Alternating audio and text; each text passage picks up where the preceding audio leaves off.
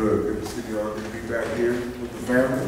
If you are new here, we want to welcome you. I want to extend a very warm welcome to you, especially on behalf of our pastor, Pastor Tim, him and a couple other men and their wives are currently down in Tennessee. They're down there for the Getty's conference, the Getty's Music Conference. And so they'll be there until like Friday, coming up this upcoming Friday. So, and then we also have some people who are missing that's traveling as well. So just keep them in prayer as they are away. I know that they are excited to be down there, but they miss us in spirit. And so I'm just praising the Lord that I get to be standing before you this morning and proclaiming His truth. I know that I have a reputation of being loud, so hopefully I'll blow your ears out with that. I don't think so. But I want to share something with you, very personal. About 13 years ago, I found out that I had a target on me, like a bounty on my head. And even today, that bounty still stands. And at best, He wants to see me dead. He wants to see me no longer alive. And at least, He wants to make sure that I live for false and empty promises, that I'm hopeless, that I'm destitute, that I'm without. And I want to tell you, if you're a Christian today, you have that same enemy who has a target on you, who desires for your life to be over. And at least, if he can't do that, to make it seem like everything else is worth living for than what you were created for. Amen. And so I want to encourage us today that we started a series just this past Sunday, and so we're going to continue in it. This is going to be part 2. But I just want to encourage us today that yes, we do face spiritual warfare as Christians. We are, as soon as we are born again, as Jesus puts it, as soon as we enter into that family, we are enlisted into the Lord's army. I'm in the Lord's army. I'm in the Lord's army. I may never ride, shoot the, I may never, but I'm in the Lord's army. Saying you are in the Lord's army. You are enlisted. And therefore, we are in battle daily. We have an enemy who is after us daily. I'm so glad I was taught that song at the age of 15 in Sunday school. I love it. I go back to it often. But it's a great reminder. You see, Satan knows that while we're still here, we're doing God's bidding. We're living, or supposed to be living for Him. Every aspect of our life for Him. And therefore, Satan doesn't like that because Satan opposes everything of God. The Bible says that God desires that none should perish, but that all reach repentance. And if that is what God desires, then guess what? You can believe that Satan hates that very thing. He doesn't want to see anybody repent because he knows what that means. He's on a mission to disrupt God's will, which it cannot be, by the way. Hallelujah. God's will cannot be disrupted. Amen? Amen. But he tries anyway. He's stubborn, nonetheless. And that means by any means necessary, he's trying. Any means necessary. You see, you and I are his targets at every given second of the day. As you know, as we'll read in the text, we'll be jumping back into our text in Ephesians chapter 6, 10 through 13, like we did last week. This is going to be kind of like a part 2. But as we'll see, he and his forces, they are not without strategy. Satan has many tricks up his sleeve. And if you and I will, and it's imperative for us to understand that so that we can know our enemy and how he operates. If you're in battle, if you're in some kind of combat, you must know your enemy. You must know what tricks they have up their sleeve. So if you're using one of the Bibles in front of you or around you, that's going to be on page 979. We're going to read Ephesians chapter 6. We're going to start in verse 10 and go through all the way to 13.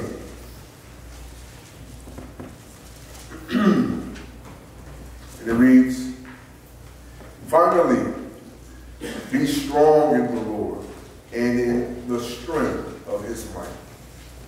Put on the whole armor of God, that you may be able to stand against the schemes of the devil. For we do not wrestle against flesh and blood, but against rulers, against the authorities, against the cosmic powers over this present darkness, against the spiritual forces of evil in the heavenly places. Therefore take up the whole armor of God, that you may be able to withstand in the evil day, and having done all, to stand firm." Let's pray. Father God, as we are before your word, as I open my mouth to utter anything, may it be you, your spirit, leading me, guiding me, not just for the sake of me, but for the sake of the hearers, for the sake of your glory. Help us today to worship you at this time. Help us to see, Lord, our enemy for who he really is. Let us not be no longer deceived and outwitted by him. Let this be a time that we come together and praise you, because we know at the end of the day he is already a defeated foe. Hallelujah. And so we just praise you in that. No need to fear. But I thank you for your word today. I thank you for what you're going to do and what you've already started doing, Lord, and what you're going to complete one day. We praise you in the name of Jesus. Amen. So last week, Pastor Tim started this series, and it's called to God's War. And the big idea of this series is that spiritual warfare is real, and we must take it and take heed to the instructions that God has given us on how to engage in spiritual warfare. Every believer is called to. You are called to spiritual warfare. Pastor established a definition of spiritual warfare, and this is what we're going to see going throughout the series. And here's the definition. Daily, Satan and his army of the kingdom of darkness are actively fighting against the kingdom of God, hoping to defeat God's will and destroy God's people. So last week, Pastor Tim showed us how we're given clear instructions to be strong in the strength of the Lord and to put on the whole armor of God. Why? It was the first principle he gave us. He says, you need to be strong in the Lord, this is what the word says, and the strength of his might, because you are called into a battle against an enemy you're no match for. You have no foot against the devil. Not without the Lord. So we learned the fight has nothing to do with our own ability to overcome the powers of sin and darkness. Just like we depend on God to save us from our sins, we can't, because we can't save ourselves. So what makes you think we can go up against a formidable foe? We can't even save ourselves from God's wrath on our sin. We have to depend on God's grace and power to save us from the devil and his schemes. The devil and his schemes is what we're going to be focusing on today. The devil and his schemes is what we're going to look at as we continue part 2. Check this. Today's title is called, I want you to listen and we're going to repeat it. Satan, stay scheming.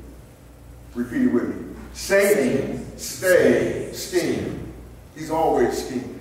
That's the title. We have 2 points today. The first one is, when it comes to spiritual warfare, we are to withstand and stand, here's the first one, against the devil. To withstand and stand against the devil. The devil, also referred to as Satan, meaning the adversary of God. The adversary was once a chief angel, the anointed cherub, the star of morning, who sparkled from top to bottom with precious jewels and stones. He was sparkling in heaven. He was created to magnify the glory of God. And then one day he rebelled against God, his creator, attempting to steal God's very own glory. He first appears in Scripture as a serpent while in the garden, right? We're familiar with that story. The Garden of Eden, he becomes a serpent. He's spoken of as a personal being by many of the apostles and even Jesus. In fact, we read in Matthew 4 when Jesus was tempted by Satan. He's responsible for opposing God's word, perverting God's word, hindering the gospel, and appearing as an angel of light. He's in part responsible for sin entering the world, and because of it, the entire world now lies in his power. The Bible describes Satan with personal names like the ruler of demons, the ruler of this world, the God of this world, the ruler of the power of the air, and so many other names. He is identified as the great dragon, a roaring lion, the vile one, the tempter, the accuser, even the spirit working in the sons of disobedience. He is called Satan 52 times in the Bible. And the devil, he's called the devil 35 times, which also means slander. He currently goes to and from, along with the rest of the fallen angels, tempting and corrupting humanity, and he's been doing it ever since the fall. They're evil, formidable, they're cunning, they're powerful, they're invisible to the human eye. Who in our own power can go up against that? We're no match for that, as we discovered. So now that we are aware that it's not in our strength, it's in God's strength that we must face this spiritual battle, and we know somewhat of who we're up against, now that we have this little description there, it's time to discuss what exactly are we up against. It brings us to our point 2. We must withstand and stand against his schemes. Have you ever wondered, how does Satan actually attack God? By attacking us through his schemes. The word schemes here in this text is translated from the Greek word methodia, which translates as the word methods in English. Better yet, strategies. We'll say that too. This word carries the idea of craftiness, cunning, and deception.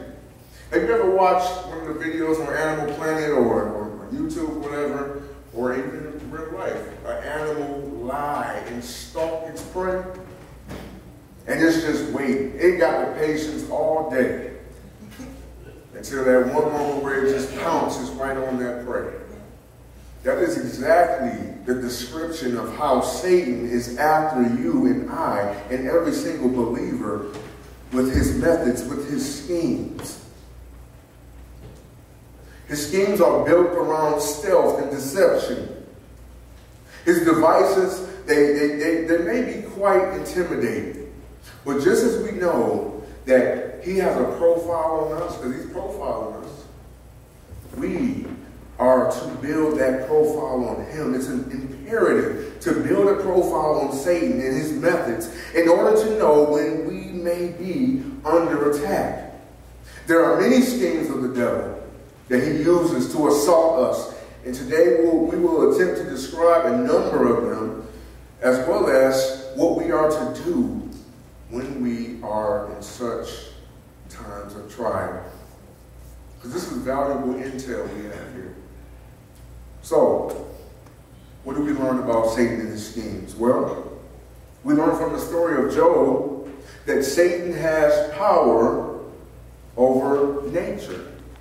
Now, don't get me wrong, don't get my words misconstrued. I didn't say that he is in control of nature and the elements. I said he has power over nature in some sense. You see, but we do see when he is allowed to impact Job's life, what happens? All these natural disasters start to happen. He even sends this great wind, maybe it was a hurricane, to destroy and inflict pain and devastation on Job by killing his kids. In Job chapter 1, verse 18, it says, while he was yet speaking, it was some guy that came and was telling Job all the things that was happening. There came another and said, your sons and daughters were eating and drinking wine in their oldest brother's house. And behold, a great wind came across the wilderness and struck the four corners of the house. And it fell upon the young people, and they are dead. And I alone have escaped to tell you. Now, this also doesn't mean that Satan is behind all natural disasters. I'm not saying that either. But when allowed, he will use those powers. When they're at his disposal, he's going to use them. But don't forget our Lord, who when the storms on the sea was getting so crazy, what did he do? He got up and he said what? Peace be still. Our Lord is in control of all nature. We don't have to worry about Satan and what he can do when we know our Lord is more powerful and he controls the nature just by speaking. Another one of Satan's methods is he has the ability to inhabit and possess man and animal. We are told in Hebrews that angels sometimes take on the form of human beings. So he does have the ability, but time and time again we see Jesus and the apostles, what are they doing? They're casting out demons and demonic spirits from people. So they do have the ability to possess people. Like we see in Luke chapter 8, as well as in Mark, we see the encounter of Jesus and a demon-possessed man from the Gerasene or the Gerasenes. And we find out that this man, he was called Legion because he had thousands and thousands upon thousands of demons in him, possessing him. And so Jesus comes to him and he comes to cast out those demons. And the demons speak to Jesus and say, okay, you can cast us out, that's cool, but can we just go over there into that swine, that big old herd of pigs over there? Can we just go in there? And so whatever, Jesus casts all those demons out, and they go into the pigs and they inhabit the pigs, and the pigs go over the cliff. But what we see in that picture is that the demonic presence, the evil forces that are in Satan, they do have that ability to possess and to inhabit humans and even animals. Remember in the garden, he was the serpent, right?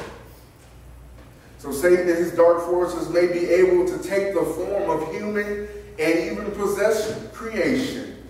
But let us never forget that we serve Jesus, who is creator of all. As it says in John 1:3, all things were made through him, and without him was nothing or not anything made that was made. Jesus, our creator, he's in control of all creation. The Bible says that we may entertain angels in our life, but that doesn't mean just good angels. Remember that. We may entertain God's angels, but we also may be entertaining Satan and his fallen angels. As we continue looking at the tricks of Satan, Scripture points out this. It says that Satan also likes to attack the mind of man. He likes to attack the mind of man, and he also likes to blind the minds of men. 2 Corinthians chapter 4 and verse 4 tells us that in their case, the God of this world, remember that was a nickname for Satan, The God of this world has blinded the minds of unbelievers to do what? To keep them from seeing the light of the gospel of the glory of Christ, who is the image of God. I got a quote here for you. It is the supreme achievement of the devil to persuade man that at the point where he is most muddled and enslaved, he is most free. Satan will get us down to that point where he will play mind games with us. He wants to blind everyone who isn't saved, everyone who hasn't professed Jesus as Lord and Savior. They are blind. Their minds have been blinded. Praise God, he's keeping us here in order that we can proclaim his good news, in order that they may see the light. Think of all the people who boast they are not Christians because they have great minds. You know, it's hard to feel sorry for them because of their pride. People bragging about, oh, I'm smarter than that. I don't need that. I have all this intellect. People who brag about those things. It's hard to feel sorry for people who are so puffed up in knowledge that they can't see their own foolish ways. But you know what? We should have much compassion on them. Why? Because Satan has blinded them from seeing the truth. That was our problem too. We were blinded once too. We should have pity on anyone we come before. We were all in the same shoes. But aren't you thankful? Aren't you thankful that Jesus does not leave us blinded in spiritual darkness? He came to rescue man from the cusp of Satan and his demonic reign, and to usher in the light that eliminates all spiritual darkness, leading man to repentance. Aren't you glad Jesus proclaimed he was what? I am the light of the world. Whoever follows me will not walk in darkness, but will have the light of life. Amen. Praise God. Here's a big one that Satan tries to hit us with and attack us with. The spirit of fear. Fear. As many of us know, fear is one of the greatest manipulators. It will make you do things you said you would never do, as well as it will immobilize you so that you don't do what you ought to do. Remember during the Last Supper, Jesus was sharing with the apostles and he was telling Peter some things, and Peter running his mouth, He was trying to tell him that Satan asked to sift them like wheat. He wanted them. He desired to go after them. And Jesus is telling this to Peter, and here's what Peter says: Lord, I'm ready to go with you. I'm ready to go to prison and die. I'm ready. I will follow you, Jesus. Say whatever. But what happens? What do we find out later? We see the contrast later that Satan gave Peter that fear of losing his life. He wasn't so quick to lose his life with Jesus later on, was he? When they were out there in the dark. If you follow God in this area, Satan will try to tempt you or try to deceive you with your obedience to God. Meaning, he will say something, or something in your head will pop up like this. If you follow God in this area, you can lose something really dear to you. Why? Because Jesus calls us to what? Take up our cross daily, right? Of course, yes. Yeah, we might just lose something. Or he says, you can't confess that sin because you'll lose the reputation. You'll lose your wife, your family. You can't confess that.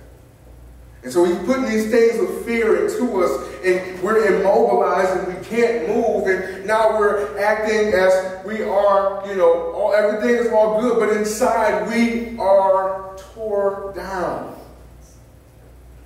Satan is moving that way. But guess what?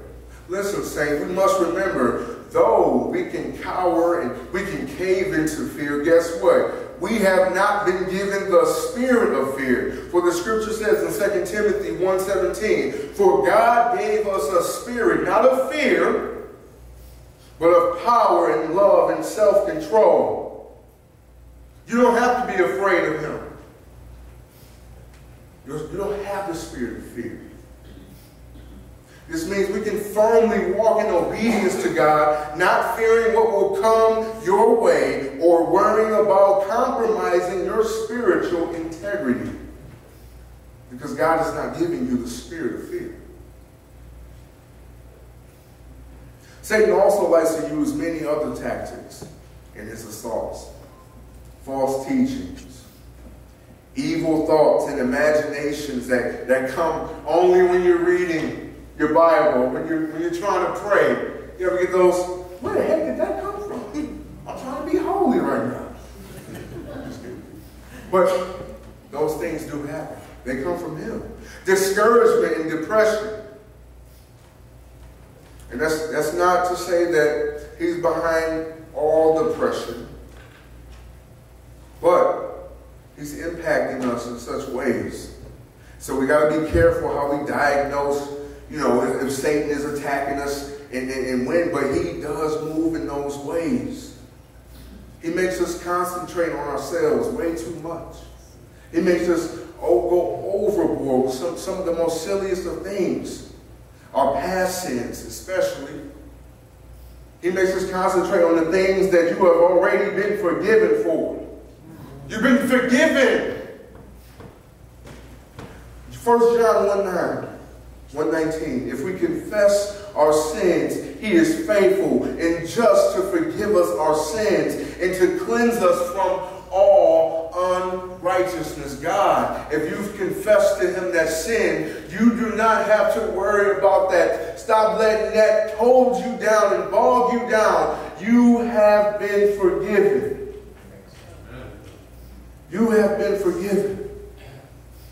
I'm encouraging you. Hang on to his promises.